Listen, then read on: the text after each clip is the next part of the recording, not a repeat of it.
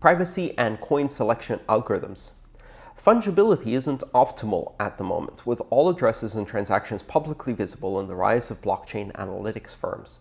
One area that seems to be of interest while we wait for confidential transactions and other privacy-enhancing implementations is improved coin selection algorithms. Could you explain how Samurai Wallet and other privacy-focused services choose their coin selection algorithms? What UTXO selection and change address creation best preserves privacy? Is there anything you can do yourself to obfuscate your transaction, or are mixing services the easiest and best way to go? This is a great question.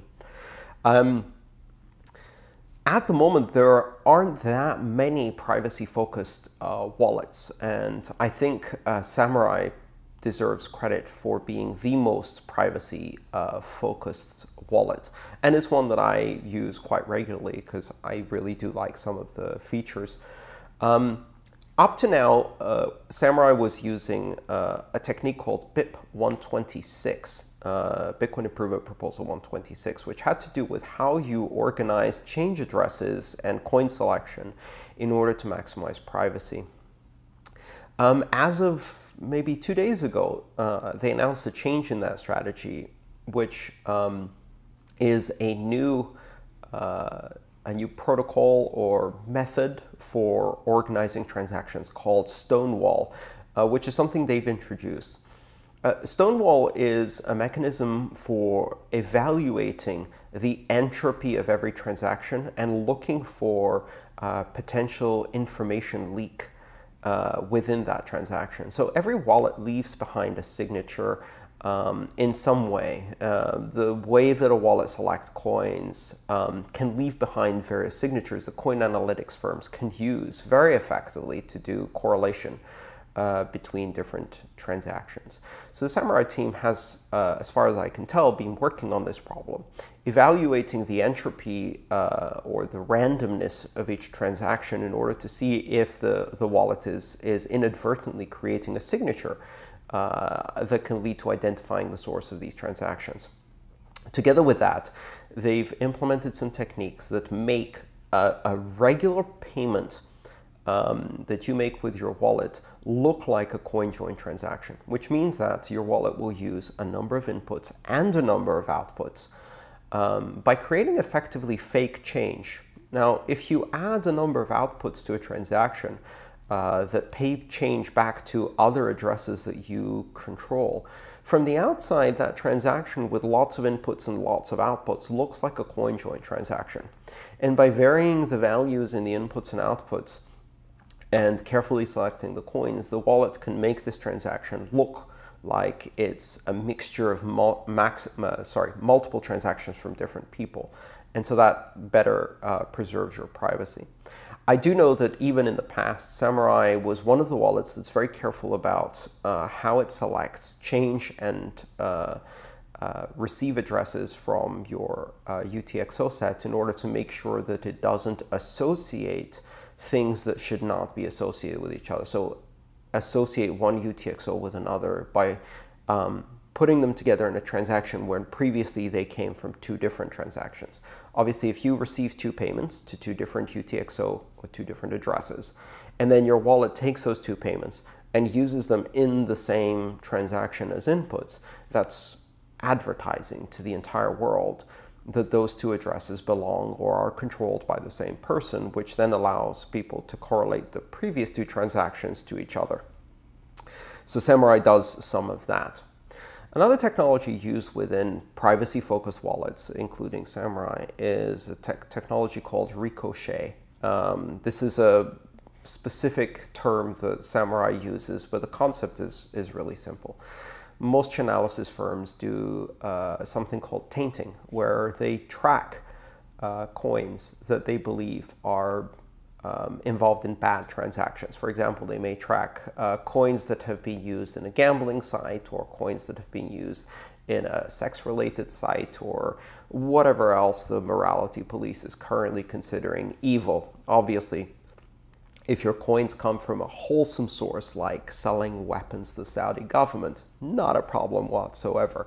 But if it comes from an unwholesome source, like, you purchased a sex toy in Texas, oh dear me, that's going to get blacklisted. So what these services do is they track these evil coins. And if you do a transaction that previously came from a transaction that previously came from a transaction that previously came from someone who did something naughty, then you might find that your exchange account gets blocked or locked, or even worse, completely shut down, and your funds seized in some cases. So this is a dangerous practice of blacklisting. The way some privacy-focused wallets get around that is by ensuring that if the analysis firms are checking 4 or 5 transactions back, you add extra hops by making transactions between your own controlled addresses. So instead of sending from you to, let's say, an exchange, you send from you to you, to you, to you, to you, to you, to the exchange, chaining these transactions together, so that when the exchange checks 5 addresses back or 6 addresses back, they find an address that is not blacklisted because it's yours and it's clean. It's one that's never been used before. The funny thing about this cat and mouse game is that if the chain analysis firms go 6 hops, the privacy wallets can go 7. If the chain analysis firms go 7 hops, the wallets can go 8.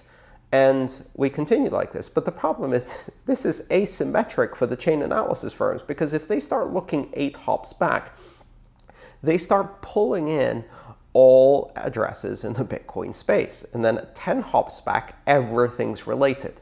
I don't know if you remember the old meme of 6 degrees of separation from Kevin Bacon. It's the same concept at work here, which is that if you go far enough back, if you check enough hops back, every coin has touched almost every other coin, unless it comes directly from a Coinbase transaction, meaning part of the mining process. So if you keep pushing the chain analysis firms to incorporate more and more hops, eventually their data becomes horribly polluted because every transaction is tainted, and they can't simply advise the exchanges to stop accepting all coins because all of them touched something naughty at some point. So this is a strategy that the analysis firms are going to lose. Those are some of the things you need to consider when you're doing coin selection in your wallet. And of course, this is not something the user can do. Preferably what you should be doing is picking a wallet that incorporates the privacy principles that you really care about, and then configuring that wallet by going into the settings and saying, yes, I want to use Ricochet. Yes, I want to use Stonewall. Yes, I want to mix up my change addresses. Yes, I want to route everything over Tor. And not many wallets offer that today. So, you have an opportunity to make choices that encourage wallet developers who follow these practices, perhaps even contribute to their projects with documentation and bug reports, or even by giving them a donation if you really appreciate the wallet that they're building. Resolving inconsistencies in your stance on privacy. Peter says, sometimes you say that Bitcoin is good because it achieves privacy, or at least future implementations will achieve full financial privacy. I've also heard you dismiss the pedo-Nazis argument against Bitcoin by pointing out that blockchains actually help trace back transactions once you have a suspect's IP address or Bitcoin address. These propositions are not really compatible. Could you be more specific about the level of privacy you would like to see in Bitcoin? Thank you, Peter, for this opportunity. First of all, let me disclaim this fanciful idea that all of my thoughts, opinions, and ideas are 100% internally consistent and provable true. I will use the Gödel defense and say that either my statements are incomplete or they're inconsistent, but they can never be both complete and consistent because that would violate Gödel's theorem. So let me try and be more specific. I think the fundamental difference here is a matter of scale. You see, I believe that we should have privacy in Bitcoin that allows every individual to maintain their financial privacy against broad-based, blanket, indiscriminate surveillance by central parties. So broad-based, blanket, warrantless, unconstitutional, in violation of the Human Rights Charter and broadly accepted human rights. That kind of unconstitutional, illegal, immoral surveillance that violates human rights should be impossible to do in Bitcoin. On the other hand, if someone is doing something that involves criminal activity, it's not going to be broad-based surveillance that catches them. That's a fallacy, and it's a fallacy that's being sold to us primarily to persuade us that as long as we give a little more power and give up a little more privacy, crime will finally be beaten, terrorism will end, pedophiles will no longer exist, abuse of children will stop, all of the bad things will go away. All you have to do is trust a few people in power to have ultimate control over your privacy, your life, your human rights, and everything else, and everything will be okay. That authoritarian lie is basically designed to give more and more and more power. And in the end, it doesn't make the world a better place. Arguably, it makes the world a terrifying fascist autocracy. So what do you do about crime? And the truth is that the vast majority of crime is solved by investigation and primarily by human factors. So the person who's committing these crimes, who's abusing children or committing fraud or stealing money or extorting people or holding people to ransom or whatever else you might be thinking of as one of the horrible things that will be committed on blockchains with money, just like they're committed with every other currency in the world. Most of the time, there's going to be a trail of evidence. It's going to be on their computer. It's going to be evidence that their co-conspirators know about. And I think law enforcement has traditional tools that they can use. In the case of a crime where there is probable cause, where you can get a magistrate to sign a probable cause warrant, and a person can be investigated and their privacy stripped under due process of law, then that evidence will be sitting right there on their computer. And not only will they leave a trail, and their co-conspirators will know about this and can be flipped, and all of the other traditional law enforcement techniques, but also once you have their computer, their private keys, and various other things that you got through due process and a properly signed warrant, well, now you have forensic evidence on the blockchain that they committed a crime. So my stance of privacy is simple. I am against blanket, indiscriminate, warrantless, unconstitutional surveillance that violates human rights and gives enormous power to centralized actors who will abuse that power and ultimately erode and then destroy democracy. I don't believe that criminals should have privacy, but in order to strip someone of privacy and declare them a criminal, you need due process of law and you need a warrant. And the idea of stripping everyone of privacy in order to protect against crime means that in the end only criminals will have privacy, because they'll simply break the law that requires them to use the currency that's under surveillance. None of us will have privacy except the criminals, and crime will never go away because crime has nothing to do with the currency you use or the computer technology or the tool. It's a fundamental part of human nature. So claim your privacy. There's a difference between indiscriminate, broad-based, warrantless surveillance and the appropriate application of justice through due process and properly signed warrants and the protections we have under all of the human rights charters in every civilized place on Earth. Pachelik, I believe I'm pronouncing this name correctly, Pachelik asks, Bitcoin will never add default privacy or fungibility, within quotes.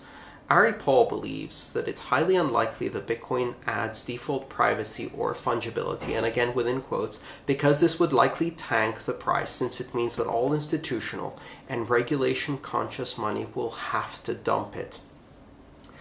So apparently this is a quote from Ari Paul, and I don't know if this is an accurate quote or if it's paraphrased, so please take that with a pinch of salt.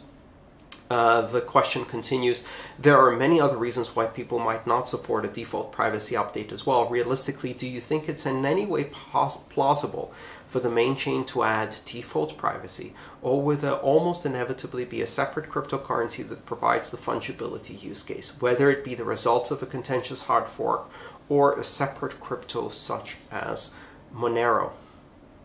Honestly, I disagree. And, you know, to me, Bitcoin has never been about the investment and use of institutional and regulation-conscious money.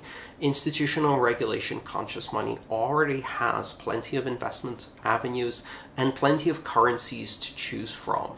So if the addition of privacy and fungibility features actually did reduce the price of Bitcoin, I'm okay with that. You know, to me, it's more important that this is a currency that is usable by the vast majority of human beings who do not have access to stable, reliable, and private currencies because they don't have access to stable, reliable, and democratic institutions or stable, reliable, and non-mafioso-run bankers.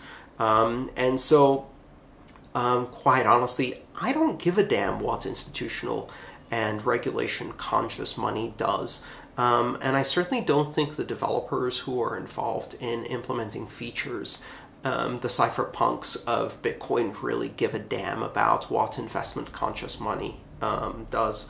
So there will be additions of privacy and fungibility. They are very much on the roadmap, and if that causes regulation-conscious money and investment-conscious money to leave Bitcoin, well, that's a very good indication that those privacy and fungibility technologies are effective and working correctly.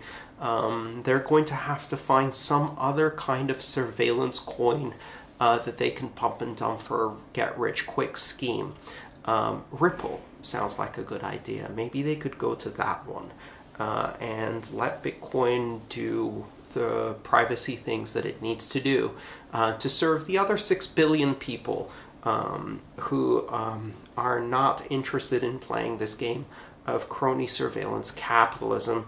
Thank you very much. Bye-bye.